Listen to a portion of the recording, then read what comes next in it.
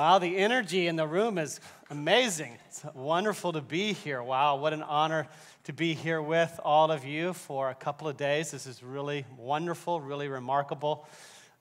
It's such a joy to be in this ministry and to be called of God and to be used in these ways. I love the worship. I was touched by the Lord as we were singing some of these songs and reflecting on the power and the love of our Savior, Jesus Christ. We're going to have an amazing few days here together, and I look forward to connecting with some of you who I've known and some of you who I've hoped to get to know. And I want to start this time with appreciating the Christian Union staff and faculty. We've got some amazing, amazing people who work hard. They love the students. They expend themselves. They stay up late. They receive your texts at 2 in the morning. They provide meals for you. They teach you the Word. They hold out the Word of life. They pray for you and minister to you, and I'm so grateful for them. If you're on staff with Christian Union or faculty, would you mind standing up for a moment?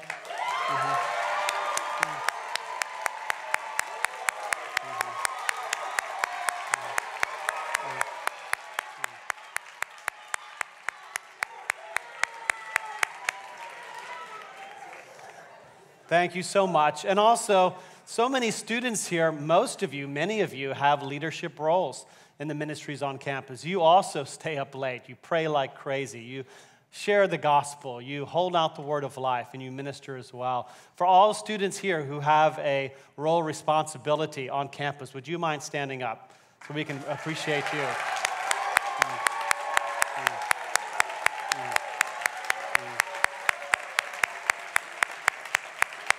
Thank you.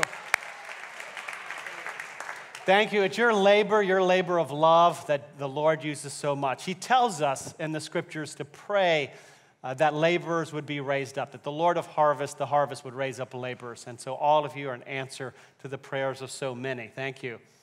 Our vision as an organization is to see the nation become much more spiritually vibrant. We have a passion to see the nation change and the values of our Savior, Jesus Christ, to go all across the country, and from there to go all across the world. And our main means of doing that is to go to places where there's a large number of leaders and future leaders and to develop them as Christian leaders.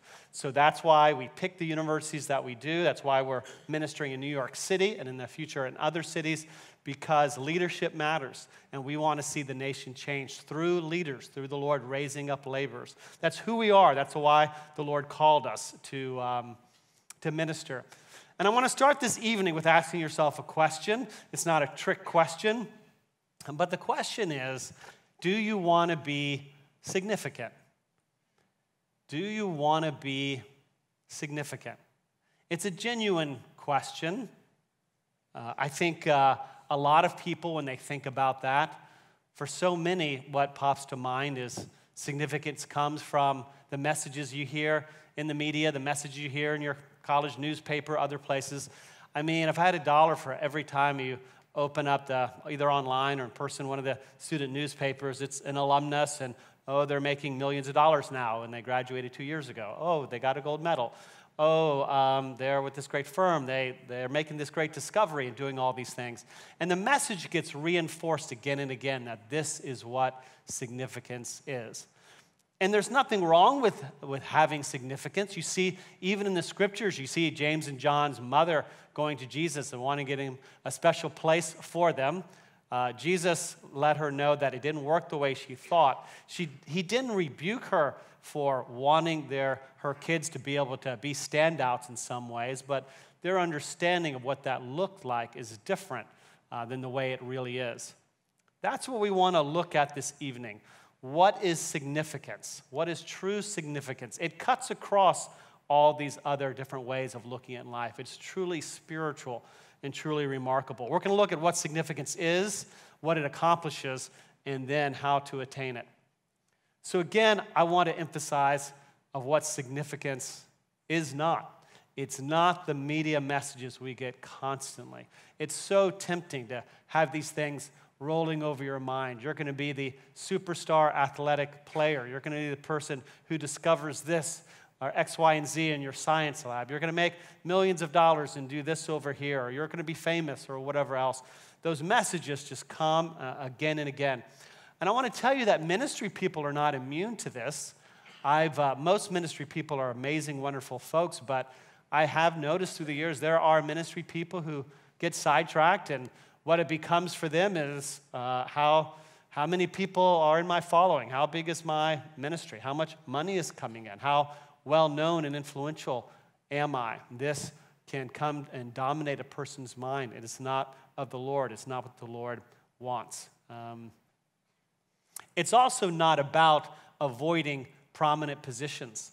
I don't know if you've ever had this temptation in your own heart. I've seen it worked out in Christians. They felt like, well, I don't want to do the worldly view of significance, so I'll do just the opposite. I won't go to any college that's kind of a more famous brand name college. I'm not going to go and take certain jobs that pay a certain or a lot of money or they're famous. I'm not going to do these things. I'm just going to kind of check out with everything in the world. And so it's a reaction against a worldly view, but it's not the spiritual view. It's not the true view.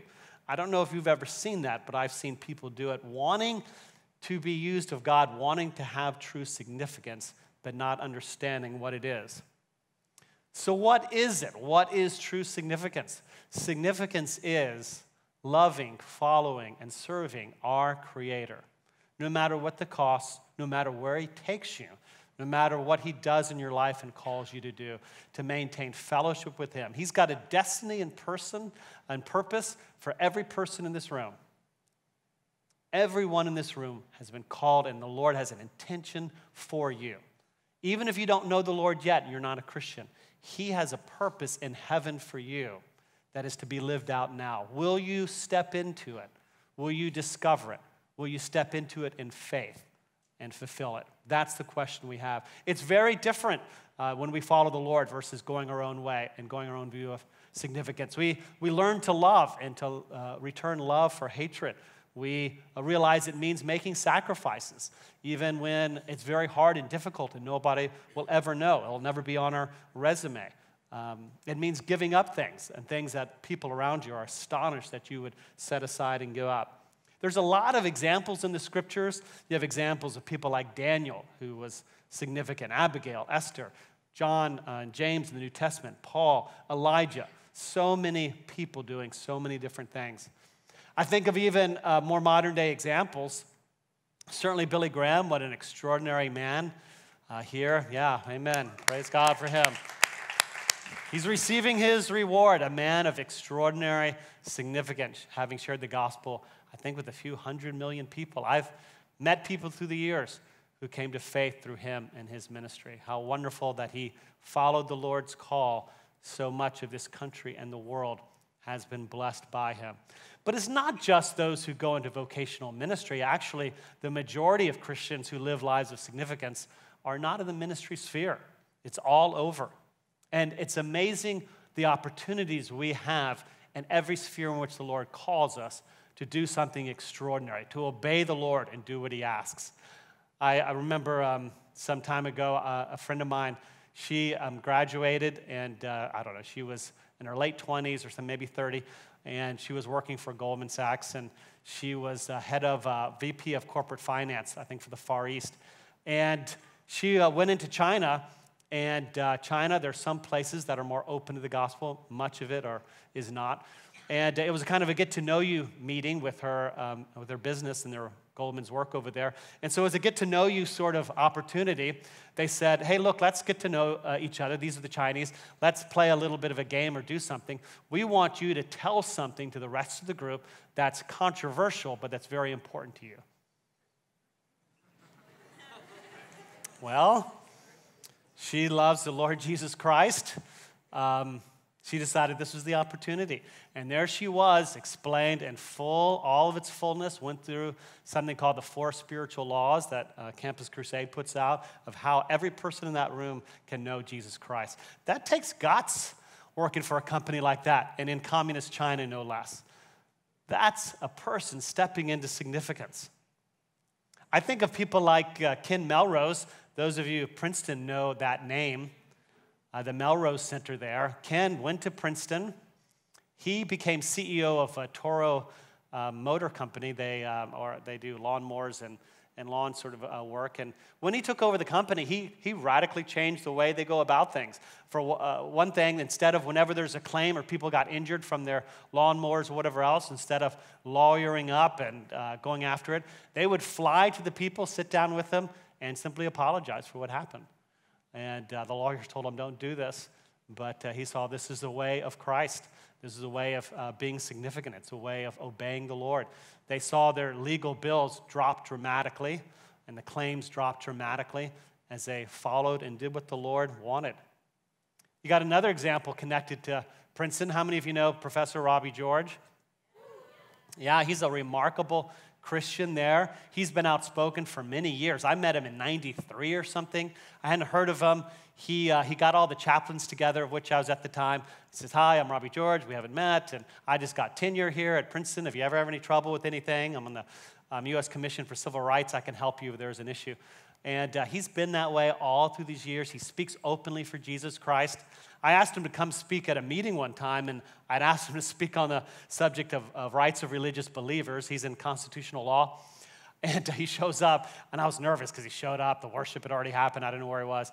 And he finally shows up, and he says, I've decided what I'm speaking on. And I was like, I thought I decided that 3 months ago. And he says, I'm speaking on the importance of the bodily resurrection of Jesus Christ. And I said, come on in. And he gave a mesmerizing, incredible lecture. You know, he's so outspoken for life issues that he gets a lot of death threats. And one was so serious that the FBI raided a guy's home and discovered that he had a special kind of poison that's used to kill people because it can't be traced once it's ingested. And so they put him in prison. He's serving right now 2 years of a 4-year term. And Robbie's like, you know, that's fine. It's fine. I just think that if he was going to do something like try to kill me, couldn't have been something a little bit more hazardous than poison. What is this? Some sort of 18th century romance novel? Come on now. It's amazing to see him as a professor and in that vocation to be open and loving Jesus Christ, even with extraordinary consequences against him. It's really amazing. We have so many examples of such extraordinary people. So that's what significance is, following the Lord Jesus Christ, whatever he has you do. And now let's look at what significance accomplishes. What it accomplishes is a reordering of our priorities in an extraordinary way. You guys were chanting a great slogan here at the beginning, and I want to read the passage that this comes from in Acts 17. I'm going to read a few verses.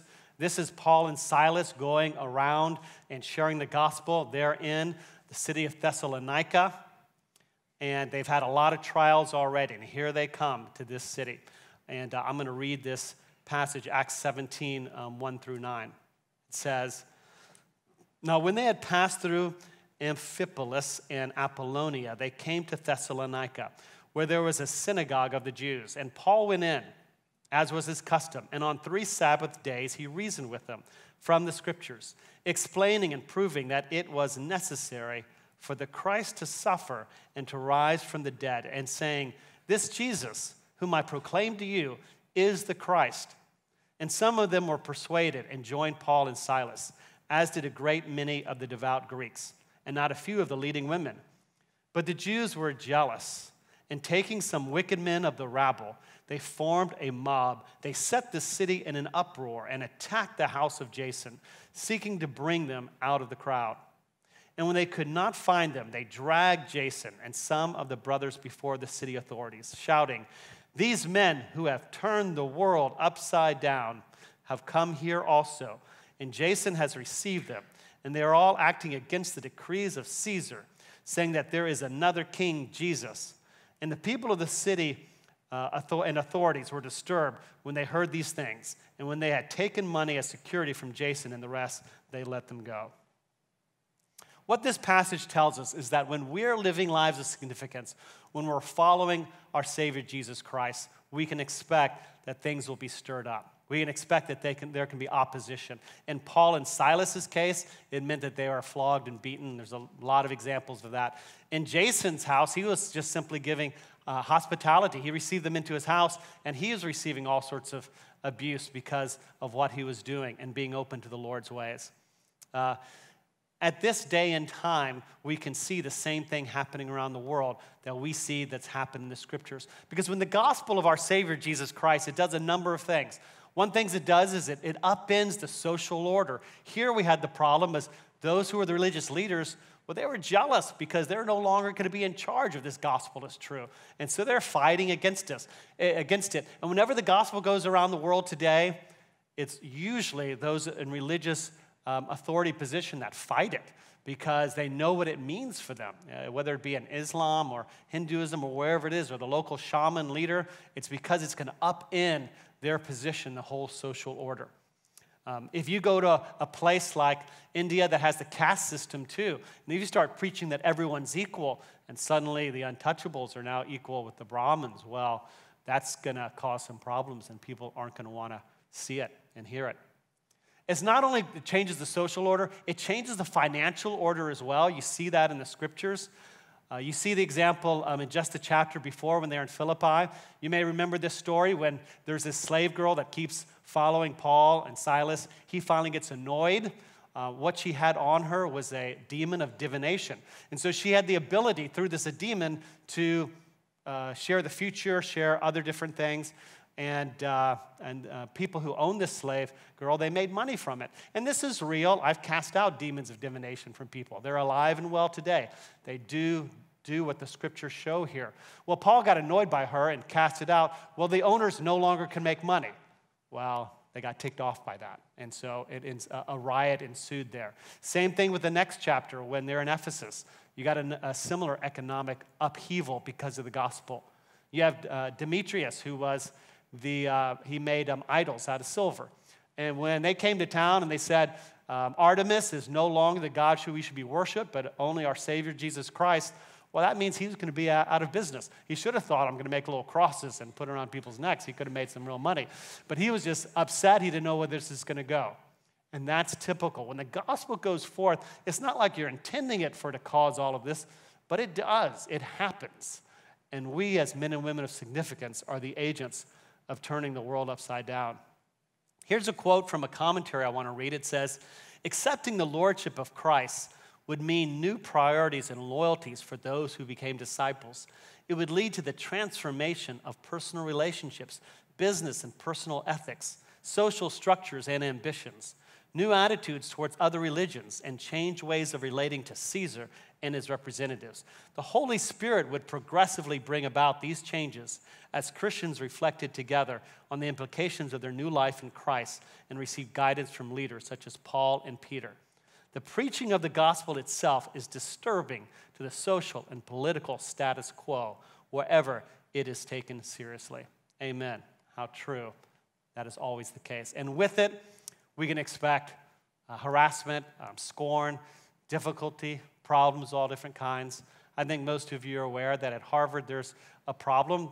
The student ministry there is wanting to preserve the Christian view of sexuality, but many there are opposed to that and are causing them all sorts of grief and pain. When the Harvard folks come here, pray for them, encourage them, and the Christian Union Ministry fellows as well. It's a hard situation that they're in. But it shouldn't surprise us. These things have always gone on. I think back, even myself, when I was in college, and I was in a fraternity at Cornell, and I was something called the pledge educator, which means when new people come in, new pledges, I get them up to speed in the traditions of the fraternity and everything like that. Well, they wanted me to do something, and that is as part of the whole education process with these new pledges. Part of it was I was supposed to teach them a couple of dirty songs about some of the sororities on campus. You can imagine what the songs were like. And it's not something that I felt as a Christian I should be doing. And what was so weird about it is any brother in the fraternity could, at dinner or any other time, even walk in and teach these two silly yet degrading songs anytime they wanted to. But people were outraged that I wouldn't do it. And I'd never seen this happen before or after, but they actually held a special impeachment kind of vote for me to see whether they're going to boot me out of there. And they didn't. They stayed with me, and I stayed in my role.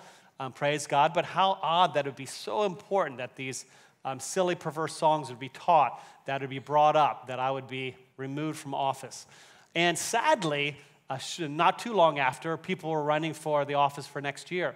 And as you would expect, when people were standing up and they're wanting to be pledge educator, other brothers would ask and say, well, if the brothers wanted you to do something and you felt it was immoral, would you still do it anyway? And I had a friend who was running to be pledge educator. He was a Christian. And, poor Roger, he's up there. He's like, well, of course not. I can't do that. And the guy who said, I would do what the brothers want me to do, is the guy who won, and how sad that is. But that's the world that we live in. It's always been that way. It was that way when I was in college. It's the way that now. It's back in the first century. But we have the honor to serve the Lord Jesus Christ no matter what happens, up or down, left or right. It's a privilege to walk with him no matter what comes to us. And the good news is, in heaven, we'll get so many rewards for what we've done. We'll get so many rewards. A lot of people aren't aware that there are rewards in heaven, but there are rewards, and they'll be extraordinary. The last thing I want to mention about living a life of significance is, how do we attain it? There's a lot that can be said about this, more than I can get into, but I want to share a few things. The first thing I want to share about it is, significance can be attained, and it's worth going after. To seek God, to live a life like this, a life of sacrifice, of devotion and love for Jesus Christ, is worth it. It is worth pursuing. There are many scriptures that talk about the importance of going after noble things. I think even Timothy 3:1 says, if anyone aspires to the office of overseer, he desires a noble task. There are many noble things to go after, and to live a life of significance will bring those about. I want to read a passage in Hebrews 11:32 through 38, which speaks to this issue. This is in the famous chapter of Hebrews 11, where you get this whole slew of amazing, extraordinary stories of people who've gone before, men and women of extraordinary faith and devotion to Christ. Let me read this. It's really moving. It's really extraordinary, and I'll pull out a couple of things from here. It says 11:32 to 38, Hebrews. And what more shall I say? For time would fail me to tell of Gideon, Barak, Samson, Jephthah, and David, and Samuel and the prophets, who through faith conquered kingdoms, enforced justice, obtained promises, stopped the mouths of lions, quenched the power of fire, escaped the edge of the sword, and were made strong out of weakness, became mighty in war, put foreign armies to flight. Women received back their dead by resurrection. Some were tortured, refusing to accept release so that they might rise and receive a better life. Others suffered mocking and flogging, and even chains and imprisonment. They were stoned, they were sawn in two. They were killed with the sword. They went about in skins of sheep and goats, destitute, afflicted, mistreated, of whom the world was not worthy. That last phrase there always moves me. I get goosebumps. Of whom the world was not worthy. What an example we have here. And I want to point to something in particular here, and starting with that phrase when it says they were made strong out of weakness. Made strong out of weakness. This is one of the ways we come into the significance of our lives. We get made strong in our weakness. And by weakness, I want to give you the scriptural definition of it is, when you're translating words from another language, sometimes it's not always just exact. And sometimes when we hear weakness in our modern times, we think of timidity. We may think of weakness as maybe inability or fear or shrinking back or maybe a avoidance of conflict. And that's not what weakness means here. And the other places in the scriptures. What weakness means, and we'll look at some passages here, is when you're receiving persecution, when you're receiving harassment, when you're getting false accusations, maybe even physical torture, that you continue to follow the Lord in any case. So weakness here means you're feeling the weakness of who you are because you're getting all this abuse coming at you. That's what it means here. And so when we're weak, it doesn't mean being fearful. It doesn't mean being timid. It doesn't mean shrinking back from what the Lord calls us to do. And misunderstanding that can really set us back. Strength comes as a result of weakness. It says here in 2 Corinthians 12:10, it says, "For the sake of Christ, then, I am content with weakness, insults, hardships, persecutions, and calamities. For when I am weak, then I am strong."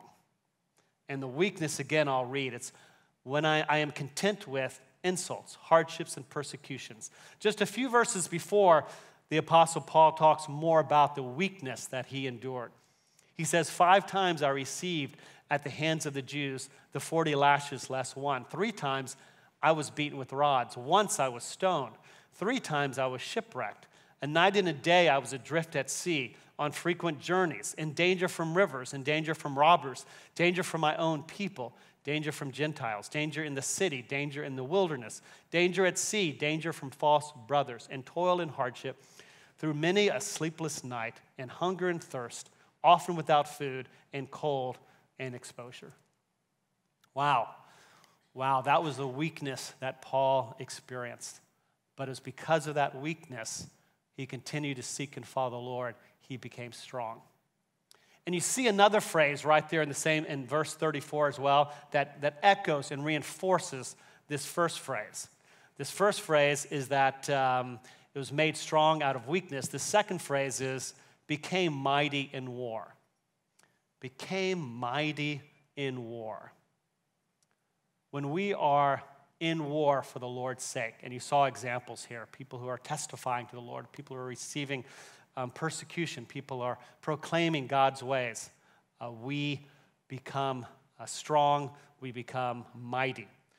We see that with Daniel. Remember Daniel, when the decree was issued that he can't take time to pray and worship his God, but he did it anyway, so they threw him in the lion's den. He became mighty in war. We see it with Queen Esther. When she approached the king, she was afraid she could be put to death for approaching the king without being called. Yet she did it to save her people, and many were saved.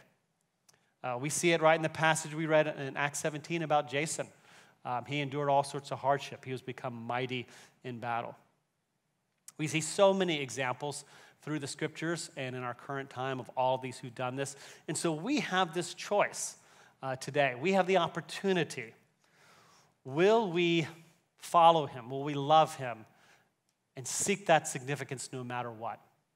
There's nothing wrong with asking to get rid of the hardships. The Apostle Paul asked 3 times if the Lord would take away all these things. And the Lord said, "My grace is sufficient for you." And he wouldn't take it away so that he would depend on him all the more. And so we can ask him, "Lord, take it away." And if he does, praise his name. If he doesn't, then we can know he's using this so that we can become stronger in him. Y'all remember the story of David. David was able to take care of the lion and the bear when he was younger. So then when the time of Goliath came, he was able to face him. And the things you are facing right now in your own lives, family things on campus, harassment, difficulty, problems, what they are is they're training you. The Lord is building you up. He is making you mighty in war so that 10 years from now, when the bigger challenge comes, you stand as strong as a lion. 10 years after that, something else. 10 years after that, something else. By the end of his life, Daniel was just extraordinary and just a lion of a man. Same thing with Paul and so many others. That's who we want to be by the grace of God. But we must endure. We must believe. We must know that the Lord has a purpose in all of this. This is what a life of significance is. It's a life of following Jesus Christ, of following the Lord, of obeying him, of being in fellowship with him, no matter what it is. It's a true view of what significance is, not all these other things that can come before us. What I want to do now is send you guys off to spend some time with the Lord, to talk to him and to hear him. And this might be a challenge because a lot of times we don't sit silently before the Lord. And we need to hear from him. He'll speak to you. He'll speak to your mind and speak to your conscience. I promise you. He does these things. And so what I love you to do for this is, if you don't mind, to turn off your phones. Just power them down. I promise you, whatever's there will be there when you turn it back on later. It'll be just fine. You know, our phone and communication these days, are really amazing in what they can do. They can put us in touch. We can hear and learn and do some extraordinary things. But they also can hinder our walks with the Lord if we don't get away from them from time to time. We need time to hear from the living God, and he's not coming through the phone. So we got to hear by the Spirit into our consciences. So I ask you to turn them off, power down. It'll be totally fine. And I'd also ask you during this time, and you'll have 30 minutes, which might seem forever if you've never taken time to listen to the Lord like this, but the Lord will be speaking to you. But as we begin this time, to not say anything to the people next to you. Just not say a word. You'll want to stay here, some of them, but some of you may want to go out in the hallway or somewhere else and that sort of thing, and just take time to listen. And I'm going to give you a couple of questions that you can ask the Lord and really listen to him. In my own life, some of the most powerful and important times have come at times like this, at a conference, where I've had some alone time with the Lord. I remember many through my life, very significant. So I'm praying that it's just as significant for you as you take time. And then after this, you'll go right to your groups. So the groups, I think you know where they are. They're kind of listed here of where they are. Just go right there. Be there by 9:40, 9:45. So you got a lot of time here, a time to listen to the Lord and the time to get to those groups. So it's going to be hard to do that. It's also helpful to read your Bible, but so many of you have your Bible on your phone. I think it might be too much of a temptation. If you feel like it's to be a temptation and things are going to start buzzing and clicking, I encourage you just to keep it off. And or if you have a paper Bible, you can use that. But it's okay to take the time just to listen to the Lord. And here are some questions I'd like you to ask him. The first one is, Lord, help me. Am I willing to be a nobody for you? Are you willing to be a nobody for God? To never be known, to never be famous, to never be recognized in any way, shape, or form. I remember some times in my life where I've wrestled with that. It's powerful. When you're willing to be a nobody for the Lord, it puts you in a position to really hear when he takes you on your path, because the temptations to have this worldly view of significance is so strong. So that's your question. Lord, am I willing to be a nobody for you? Secondly, am I willing to be made mighty in battle? Am I willing when the Lord brings it? Not that we're inviting hardship and problems. We don't do that. There's no example of that. But when it does come, will I not shrink back, but will I follow the Lord and love him? Am I willing to be made mighty in battle? And thirdly, asking the Lord and asking yourself, what stands in the way of having the will of God be the highest and most important goal in your life? What stands in the way? Ask him. He'll tell you. He'll tell you. Maybe it's something you're doing that has to stop. Maybe it's some situation in your end. Maybe it's perspective, something else. He'll tell you. So again, am I willing to be a nobody for God? 2, am I willing to be made mighty in battle? And 3rd, what stands in the way of having the will of God be the most important thing in my life? So I'm going to pray, and then you can stay right where you are. You can pull to a side or do whatever else. Let's just be quiet as we do it, though, so we don't disturb anybody else as they're seeking the Lord. And then get in your groups and share what the Lord has told you in your groups. It'll be profound. You'll be blessed as other people share. So let me say a prayer. Holy Spirit, come. Lord Jesus, come. We ask, have mercy on us. We declare the kingdom of our Savior, Jesus Christ, is present in all its fullness and all its power. Father, bring your Spirit down right now into the hearts and minds of every man and woman in this room. By your grace, speak to us. Help us, Holy Spirit. Help us to hear from you. Speak to our hearts, Lord Jesus. Reveal your ways to us. Reveal your grace and your mercy. Lord, we need you. Have mercy on us. By your grace, Lord, let this be a turning point in our lives. Let this be a turning point in every person's lives here, so that we can know and walk and love you more fully. Thank you, Lord. We love you, Lord. In Jesus' name, amen.